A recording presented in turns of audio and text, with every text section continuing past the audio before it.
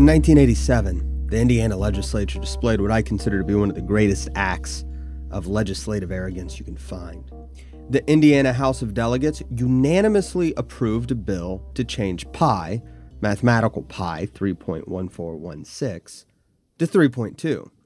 The bill was drafted by a guy named E.J. Goodwin, based on a new formulation for calculating the area of a circle that he fully admitted to have come to him through supernatural revelation. I'm not exaggerating this. In fact, I have a short article on it on Mises.org if you want some more details that I'm going to give you here. But in brief, he published a book in 1892 titled Universal Inequality is the Law of All Creation. And in it, he claimed, quote, "The author was supernaturally taught the exact measure of the circle. These revelations were due in fulfillment of scriptural statements and promises." End quote. He actually went so far as to get his formulation copyrighted in 8 different countries, one of which was the United States, obviously, which is absurd in itself. Even if he had been right and he did genuinely overturn thousands of years of mathematics, the idea that a mathematical truth could be copyrighted strikes me as quite silly. Should Newton have copyrighted the laws of gravity, right? But even for people who believe that intellectual property needs to be protected, this should be absurd. But the greater absurdity was in the fact that the Indiana legislature voted on a bill that Goodwin himself drafted to change the way the state of Indiana taught mathematics, abandoning traditional geometry in favor of his new formulation of pi. I won't go into the details of it here. Like I said, if you want those, you can read the article on Mises.org. But to summarize, the bill itself is so mathematically confused that his explanation in Section 1 of the bill suggests that the correct formulation for pi should be 4. So Goodwin isn't even consistent within his own fallacy. But the Indiana House of Delegates unanimously voted to approve this bill, now known as the Indiana Pi Bill. The superintendent of public instruction in the state endorsed it. The state Senate was on the brink of approving the bill until finally a Purdue mathematics professor stepped in to explain what was wrong with Goodwin's ideas. And even then, it nearly passed. It failed by only 1 vote. So the Senate tabled the bill and never came back to it. But even though this bill never passed, and even though it is nothing compared to the massively destructive laws that have been passed throughout history, the Indiana Pi Bill strikes me as one of the most startling displays of legislative arrogance of all time, because the massive support for the bill implicitly rested on the notion that fiat law dictated by politicians, could overturn scientific law. It would be almost as if legislators thought they could save suicide jumpers by decreeing that gravity should only pull objects downward at a survival rate of acceleration. There was apparently one state senator who said that the legislature did not have the power to declare truth, and the bill never did get passed, but the fact that it was unanimously supported in the House and nearly passed in the Senate is still telling. The hubris of politicians is simply unmatched. When the United States Senate formed its Joint Select Committee on the Conduct of the War at the end of 1861, a reaction to the fiasco at Bluff that we talked about in the previous 2 episodes, these politicians showed similar arrogance. They did not try to legislate away the natural laws of science, but they did find themselves fit to lecture experienced military leaders about their failures on battles in which they took no part. Ultimately, the committee was looking for scapegoats to explain the Union failures in the first year of the war, and it evolved into a witch hunt and a smear campaign. I'm Chris Calton, and this is the Mises Institute podcast, Historical Controversies. In the last 2 episodes, we covered the story of the Union defeat at Bluff, a small battle that held very little military significance. But Bluff is worth talking about because it would have significant political ramifications in the form of the Joint Committee on the Conduct of the War, which will be the topic of today's episode. The Joint Committee is often overlooked in the history of the war, but it's important to include. For one thing, it's another example of Union politicians getting drunk on power during a moment of crisis, much like the episodes I devoted to the political oppression in northern states carried out predominantly by William Seward. But it also helps us better understand a turning point in the war that is a matter of contention, the role of slavery and emancipation as a war aim. Many members of the Joint Committee were radical Republicans, these being among the few people who believed in immediate emancipation of the slaves. Public school history seemed to give the impression that emancipation was Lincoln's goal from the very beginning, but no serious historian believes that to be true. As I've already detailed in length, the only objective at the outset of the war was the preservation of the Union, and many compromises were attempted to preserve the Union by guaranteeing the protection of slavery where it already existed. Over the course of 1862, however, the subject of emancipation started to be more seriously considered, most importantly by Abraham Lincoln. Professional historians note Lincoln's transformation on the matter, but they often treat it as if Lincoln led the way in making emancipation a war aim. 2 points of clarification are worth noting on this matter. The first is that, for Lincoln and the vast majority of Northerners, emancipation was never a war aim. That would only be true for a small percentage of abolitionists and radical Republicans. But most people, as support for emancipation grew, saw it as a tool for the war effort. Depriving the southern states of their slaves was a way of crippling their ability to conduct the war, as they depended on slave labor not just to support domestic production, but to help build fortifications. And what I'm saying here, contrary to some naysayers, is not a neo-Confederate interpretation of the move toward a policy of emancipation. This is the entire subject of the book The Union War by historian Gary Gallagher, a very well-respected mainstream historian endorsed by all the greats in this field of history. He wrote this book to show that not only was unionism the objective of the war at the outset of the conflict, but that it was the objective of the war throughout the conflict. That never changed. Emancipation of the slaves, for the vast majority of Northerners who came to support it, was never more than a tool that could be used to help defeat the South and achieve the goal of reunification. However, there were some congressional Republicans, the radicals, who did actually want to see the abolition of slavery as an end in itself, and they believed that unionism was a means to the higher goal of emancipation of the slaves. These Republicans were a small minority in Congress, but the Joint Committee gave a seat to enough of them that they became an influential minority. It is thus in the early hearings by the Joint Committee that we can identify the first concerted political effort to establish a policy of emancipation as part of the war aims. And this movement was not led by Lincoln, but one that he was pulled into by people more radical than himself. So that's part of why this committee deserves its own episode. Congress wasn't in session when the Battle of Bluff took place, so Republican congressmen had time to simmer as the reports of the incident spread through the North. The theories explaining the fiasco are best encapsulated by Adam Goralski, who wrote in his diary, quote, "The massacre at Bluff is the work of either treason or of stupidity or of cowardice, or most probably all three united." End quote. This would be the theme of the committee hearings, as politicians would accuse military leaders of all three of these qualities. Combined with the failure of Bluff, which many people took as being even worse than the defeat at Bull Run, partially because there were no civilian spectators to blame, Republicans started to become suspicious of Democrats who held Union officer commissions, chief among them being George McClellan, who was already losing face with Congress for his inaction. And the radical Republicans were also upset about Lincoln's decision to remove John Fremont as commander of the Department of the West. Fremont was more anti-slavery than Lincoln, and the radicals wanted to see fewer Democrats in positions of military authority and more anti-slavery men holding those titles instead. Lincoln wasn't exactly in the good graces of these Republicans at this point either. He was still far too compromising on the issue of slavery, and not just because he overturned Fremont's Emancipation Proclamation in Missouri. When Simon Cameron, Lincoln's Secretary of War, published his annual report for the War Department in November, he advocated the arming of former slaves. Lincoln instructed Cameron to remove this endorsement from the report. The president was not yet ready to let blacks fight, even though other people were already embracing the idea. One man referred to Lincoln's decision to remove Cameron's endorsement of arming former slaves as, quote, "another evidence of that weak vacillation which has characterized all his actions in this war." End quote. So while Congress was out of session, many Republicans, particularly the radicals, were stewing over these matters. When Congress convened in December of 1861, the mood had shifted significantly from when they'd previously adjourned.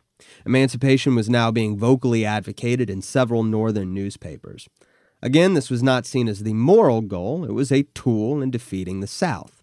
The Chicago Tribune called for more anti-slavery generals, saying they had better track record. Though this early in the war, that really couldn't be established, as the only battles that were really anything much more than skirmishes were Union defeats. Senator Charles Sumner, one of the most radical anti-slavery politicians, received a letter from a Massachusetts constituent arguing that the opponents of emancipation were making the war harder to win. Letters like this were not uncommon. And a lot of these congressmen had far more political experience than Lincoln, which factored into their lack of faith in his ability to lead the country, especially during a time of crisis.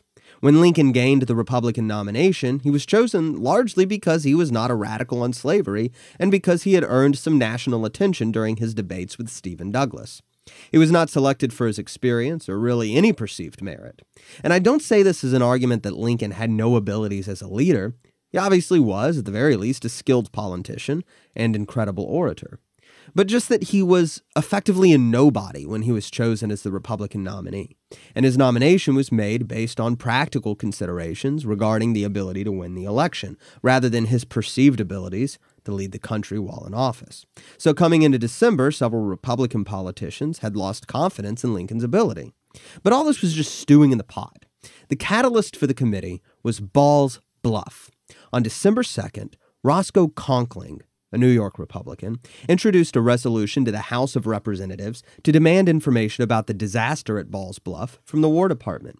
Days later, Senator Zachariah Chandler, another of the most radical Republicans, offered a similar resolution, but his would give the Senate the authority to conduct an investigation into the matter itself. Then people started tacking their own interests onto the resolutions. If you remember James Lane from the Kansas episodes in the previous season and the Missouri episodes not too long ago, he was a senator at this point, and he said that they should add an investigation into the Battle of Wilson's Creek to the resolution. But Senator James Grimes from Iowa made the move to turn the resolution into a sweeping investigation of all of the military failures up to that point, chiefly in order to add Bull Run to the list.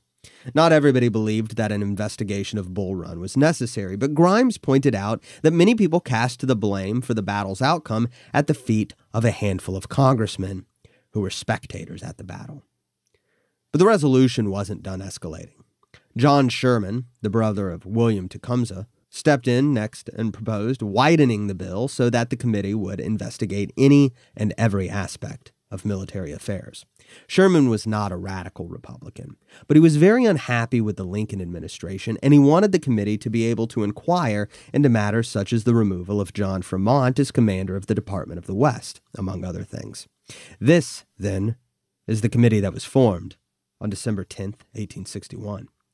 The committee was small, which means that given its broad scope of involvement, the people on the committee had significant levels of political power.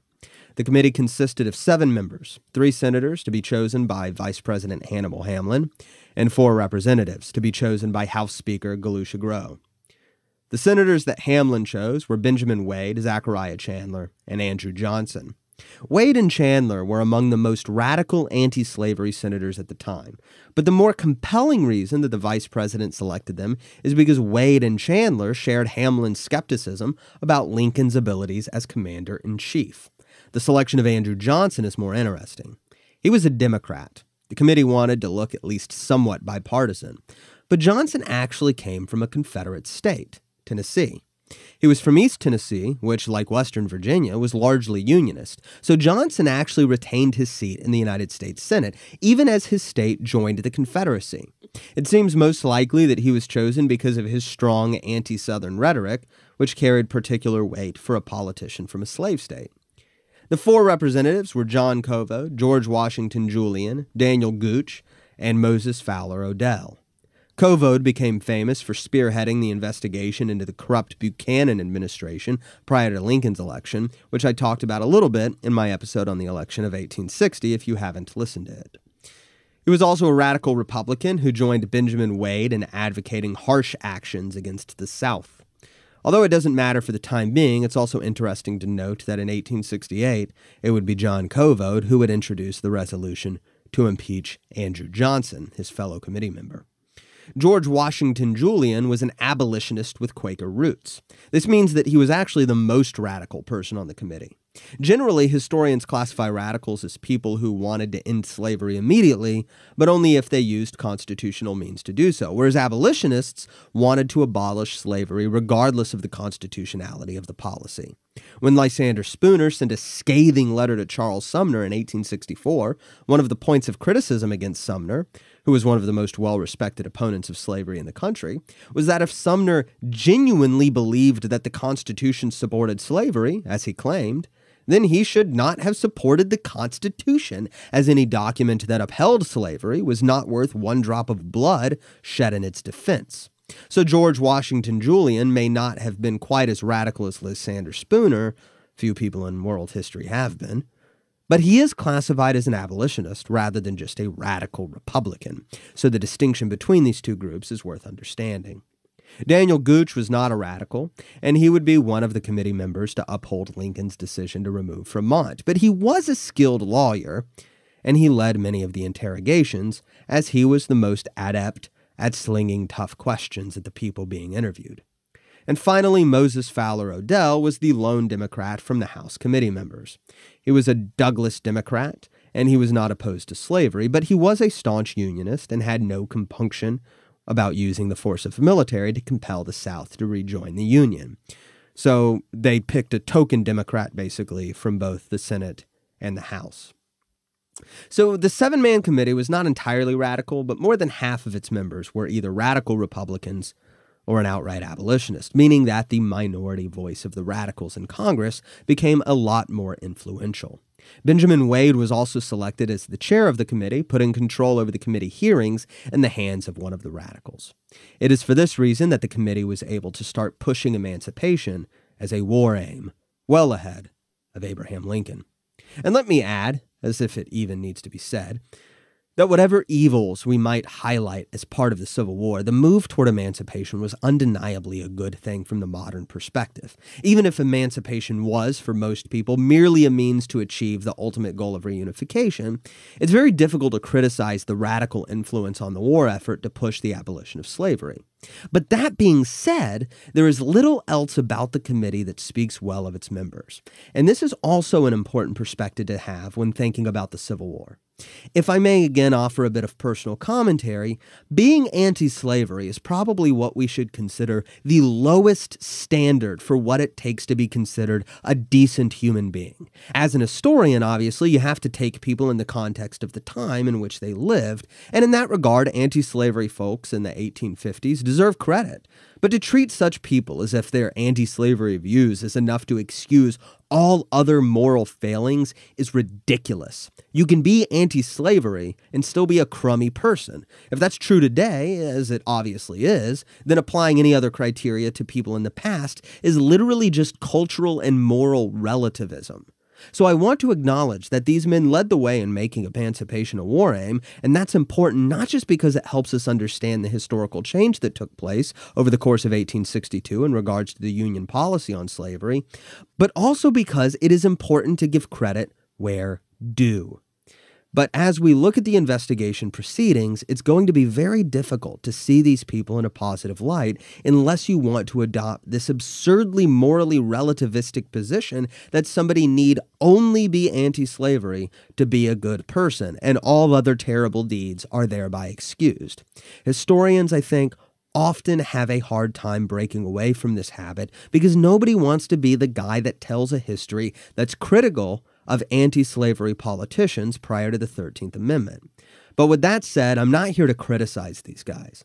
My goal is to tell history as accurately as I can. I only offer this aside because I recognize that as I talk about this history, these proceedings will quite naturally be perceived in a negative light. And the only way I can avoid that is to actually whitewash them, which would be a distorted narrative. I talked a little bit about the Joint Committee hearings during the Battle of Bull Run, and I said that the primary blame for the Union defeat was directed toward Robert Patterson, the general in command of the Army of Pennsylvania, who failed to prevent Joseph Johnston from moving to Manassas Junction to reinforce Beauregard. After the battle, Patterson was smeared in the Republican press, and many people started to express doubts about his loyalty. He wasn't from a slave state, but when he was in command of the army, he upheld the fugitive slave law by returning slaves to their owners. This was used as evidence of his Southern sympathies, but in reality, this was actually the officially mandated policy of Abraham Lincoln. Patterson was doing what he was ordered to do. So by November, Patterson started asking Washington for a formal inquiry, which he believed would exonerate him. When the Joint Committee formed, he was elated. He trusted that the investigation process would be conducted honestly and fairly. He was eager to plead his case. He later said, quote, "At the time, I was much gratified, supposing, of course, that the investigation would be full, fair, and candid." End quote. He would be disappointed, later referring to the committee as a quote-unquote star chamber proceeding, referring to legal proceedings that are conducted in secret and come to decisions arbitrarily or according to political agendas. And Patterson said that the committee's purpose was, quote, "to prepare a report setting all fair play and truth at defiance." End quote. Now, as I said in the episodes on Bull Run, Patterson probably does deserve a good chunk of the blame for the defeat. He was reluctant to attack Johnston, believing grossly exaggerated estimates of his army, and he did allow Johnston to make it to Manassas, which did not guarantee Confederate victory, but probably did prevent a guaranteed Union victory. In his defense, he also made claims about his decision and minor victories that were simply contrary to fact, so Patterson may have been naive in thinking that an inquiry into his role in the battle would have helped him, even if it had been unbiased. But his loyalty was above reproach, and the committee danced around the issue, leaving it a matter of public speculation and rumors that Patterson was a traitor to the Union cause, something that harmed his personal reputation. But the bigger issue was the arrogance that the committee displayed on military matters. The committee members had zero military experience, but they genuinely believed they knew better than the Union generals about matters of strategy, logistics, and civilian policy. This wasn't just implied. They vocally criticized West Point, seeing it as a place that cultivated Southern sympathy, and they believed that West Point graduates were actually less capable military leaders than people who received no formal training, such as themselves. Benjamin Wade, by 1863, was pushing to have West Point shut down, in fact. Benjamin Wade, Zachariah Chandler, and George Washington Julian were the most opinionated on military matters. They still adhered to the opinion that the entire war could be won with a single decisive battle. Some of the Union's actual experts disagreed, including William Tecumseh Sherman, who said that the North needed to understand, quote, "that the entire South, man, woman, and child, are against us, armed and determined. It will call for 1,000,000 men in several years to put them down." End quote. This was said in a letter to his senator brother during the committee hearings. Sherman understood that the defensive nature of the Southern war effort gave them an advantage that would compensate for their smaller population and fewer resources. But the committee members, with Benjamin Wade taking the lead, thought that they needed to fight an aggressive war. They believed that the reluctance to make a quick assault against the Confederacy was a matter of cowardice, not strategic prudence, even after that strategy had ended in disaster at Bull Run. Remember, by the way, that both Benjamin Wade and Zachariah Chandler were present during the Battle of Bull Run, and when the retreating Union soldiers started to rush past the spectators, Wade picked up a rifle and threatened to shoot any soldier who continued to retreat, while Chandler pulled out his revolver, waved it at the defeated soldier, and called them, quote, "fools and cowards." I talked about this in part 5 of my episode in Bull Run. And remember also what I said earlier in the episode, where the reason one congressman wanted to include Bull Run was to try to disabuse people of the notion that these congressmen and their presence at Bull Run was part of the reason for the military defeat, which is kind of an absurd explanation anyway. The idea that their presence was the reason the Union lost the battle is silly. But if that's what you're trying to disprove, it doesn't seem very unbiased to include 2 of the present congressmen on the 7-man committee to determine the cause of the Union defeat, right? So this is hardly an objective committee right at the outset, and this is evidence of it. So here these congressmen are again, Benjamin Wade and Zachariah Chandler, calling the people who had been in battle cowards while they remained safely removed from combat. When officers pointed out the effect of the rifle, a significant military innovation, and the need for defensive fortifications to deal with it, Wade responded that, quote, "You can set your West Point graduates to digging," end quote, while dismissing the desire to build defenses as the product of cowardice.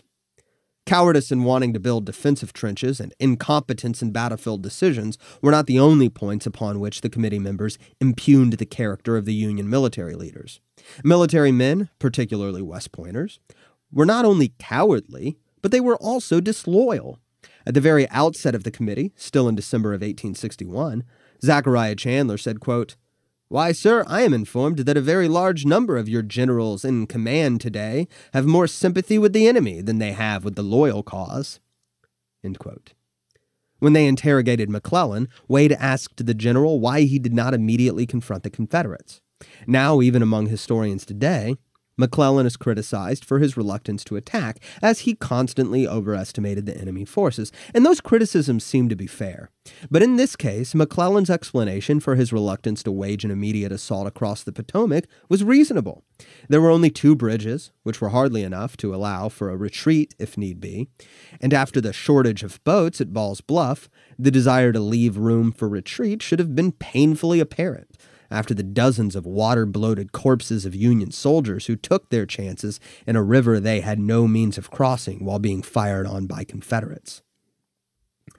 But this explanation wasn't acceptable to the committee members. Zachariah Chandler cut McClellan off before he was even finished giving his explanation, saying, quote, "General McClellan, if I understand you correctly, before you strike at the rebels, you want to be sure of plenty of room so you can run in case they strike back." End quote. Benjamin Wade jumped in to add, quote, "or in case you get scared." The level of condescension is hard to imagine when reading these accounts.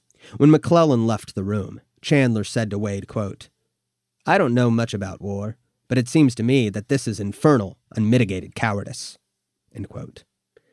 McClellan may have been overly reluctant to attack from a military perspective, but these politicians were more than ready to throw away the lives of thousands of young men while they sat in the Capitol building, calling the people who fought cowards. Even with the blame that Patterson deserved, the committee was undeniably biased in their inquiry toward him.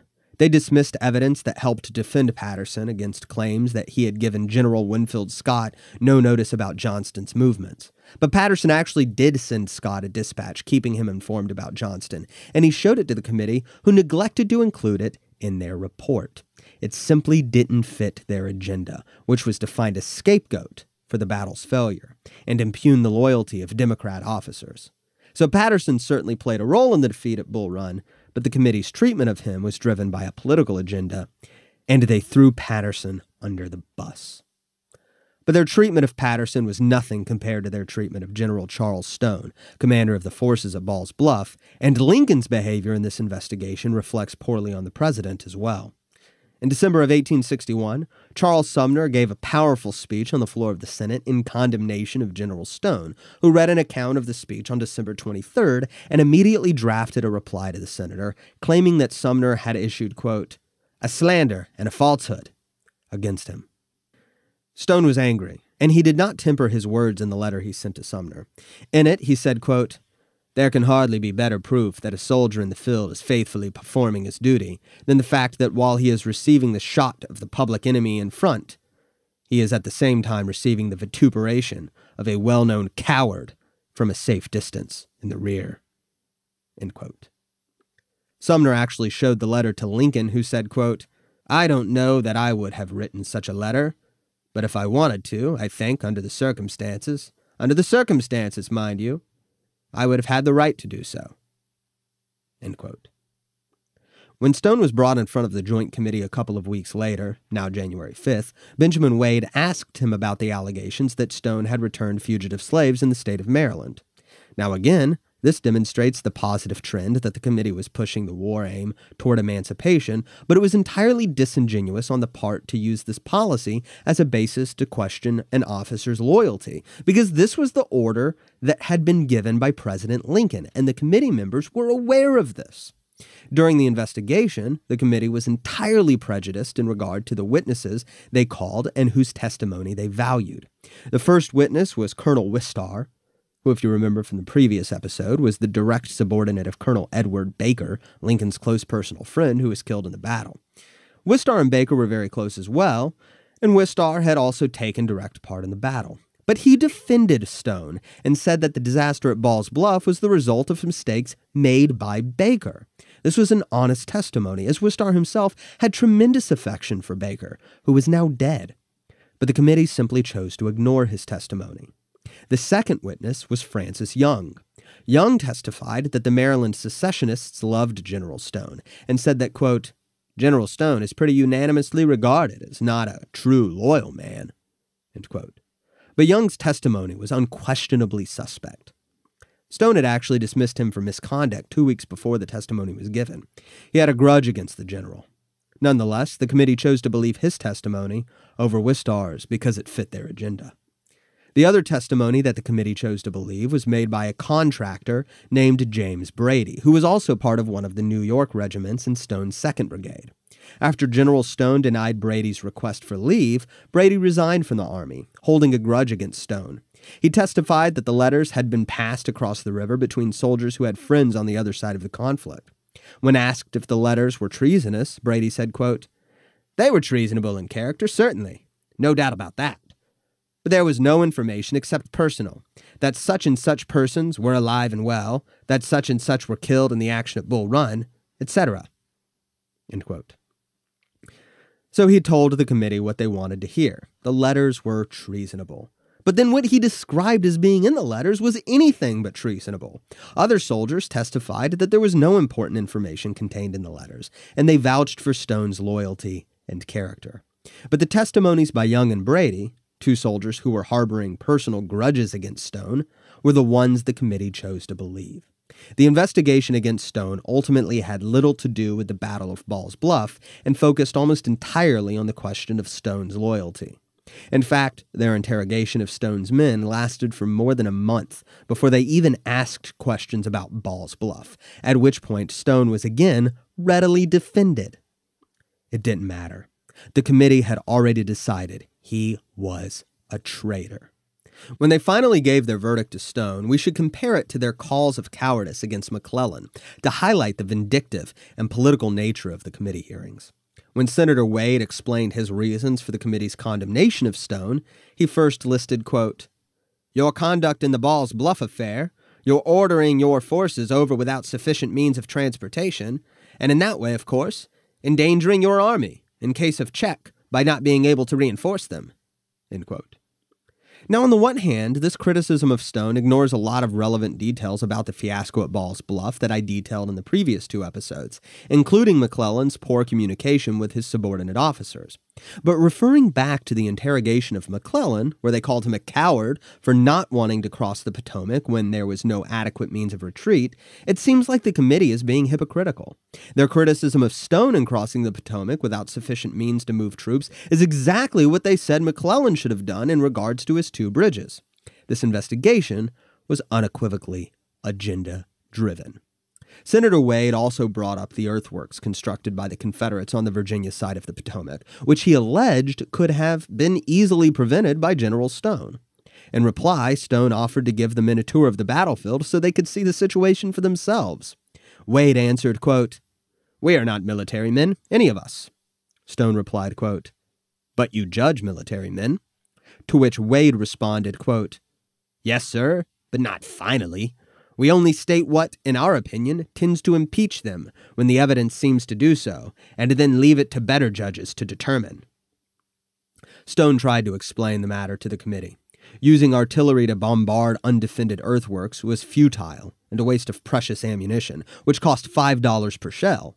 It would not just be pointless to bomb these earthworks, it would have been detrimental to their own position by wasting ammunition that might be needed later. Wade replied to Stone, quote, When the evidence comes point blank from military men that the enemy are erecting formidable works that might have been prevented, of course we are bound to notice it. End quote. Stone asked the senator if any of the committee's informants on the matter were artillery officers. Wade replied, I do not know about that. This was a lie. Wade was well aware that the informants were not artillery officers. Stone correctly guessed that the informants were not artillery experts and suggested that they probably naively believed that the cannons had better range and precision than they actually did. But his explanation was pointless. The committee's ignorance and bias took authority over Stone's expertise. Wade continued on to tell Stone that the committee suspected his loyalty. But this was a ridiculous claim. There were few people in the Union who were so clearly loyal to it. And it is on this point that Lincoln shows a weakness of character in failing to defend Stone. On February 5th, Abraham Lincoln invited Stone to a reception at the White House, where he was a guest along with several politicians. Senator James McDougall from California observed how the politicians interacted with Stone, saying, quote, "He was receiving as much attention and as much consideration from all about him as any man present. All smiled upon him, that at least appeared before his face." End quote. 3 days later, just after midnight, Stone was arrested for treason. After Stone's arrest, a number of Union men stepped up to defend him. I'm not going to list them all here because this episode is already getting long, but we are talking prominent, well-known men from highly Unionist states. But they were all ignored, and the War Department refused any requests to provide Stone with a copy of the charges levied against him. Stone languished in prison for several months. But the one person who did not step forward to defend Stone was President Lincoln. And on the matter of Stone's loyalty, Lincoln knew Stone was trustworthy better than almost anybody. Stone claimed to have been the very first volunteer for the United States Army for the coming Civil War, and this may have been the case. He volunteered his services to General Winfield Scott in December of 1860. Scott asked Stone to prepare the defense of Washington, D.C., and General Stone went about energetically recruiting people and organizing a defense of the capital.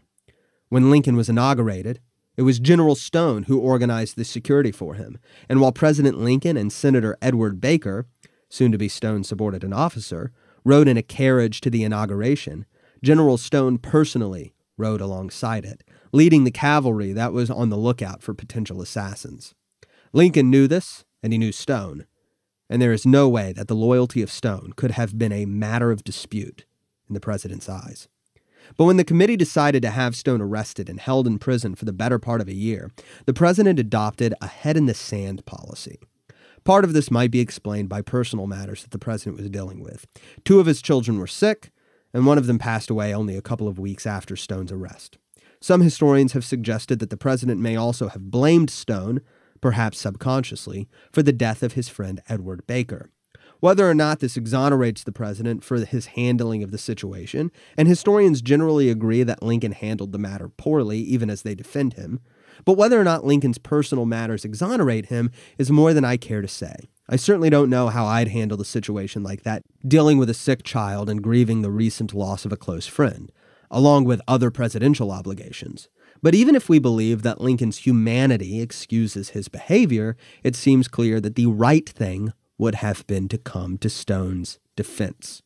Instead, when Lincoln was finally informed of Stone's arrest, he said, quote, "I suppose you have good reason for it, and having good reason, I'm glad I knew nothing of it until it was done." End quote. Head in the sand.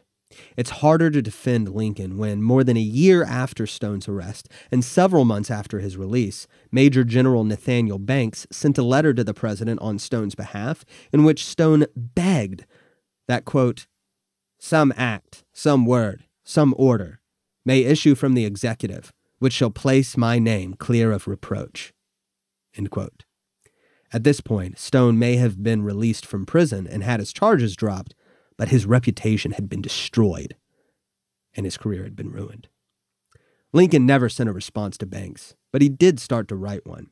In it, he justified the arrest of Stone, even knowing of his innocence, saying, quote, "To hold one commander in prison untried is less harmful in times of great national distress than to withdraw several good officers from active battlefields to give him a trial." End quote. This was a poor argument. There were several officers in Washington, D.C. that were available to testify in Stone's trial without having to remove any from the battlefield. Perhaps Lincoln's realization of how unconvincing this letter was is what compelled him to leave it unsent. But as with many things, we can never know what was going through Lincoln's mind. In February of 1863, Stone was called before the Joint Committee one last time. In this hearing, the committee allowed him to read the transcripts from the testimonies levied against him, something that was refused him when he was originally being accused, and Stone was able to explain each accusation point by point. When he was done, Senator Benjamin Wade, who was most responsible for dragging Stone's reputation through the mud, said, quote, "Why did you not give us these explanations when you were here before?" End quote. Stone reminded the senator that the committee had refused him the opportunity to do so. The committee now wanted to act as if it was not responsible for destroying the reputation and livelihood of General Stone, one of the Union's most loyal soldiers. But the damage had already been done, all in the name of a political agenda. The committee would survive throughout the war, and I suspect I'll come back to it in regards to other matters. But for now, we will close here. The war was moving toward a policy of emancipation, the one unequivocally positive element of the committee. Congress had resolved to involve itself more directly in military affairs, and Unionist Democrats who held officer commissions were under increasing suspicion of treason. The Civil War was very much a political war. In the next 2 episodes, we will look at the early attempts at Union diplomacy, resulting in another Union fiasco known as the Trent Affair. Historical Controversies is a production of the Ludwig von Mises Institute. If you would like to support the show, please subscribe on iTunes, Google Play, or Stitcher and leave a positive review. You can also support the show financially by donating at Mises.org/supporthc. If you would like to explore the rest of our content, please visit Mises.org. That's MISES.org.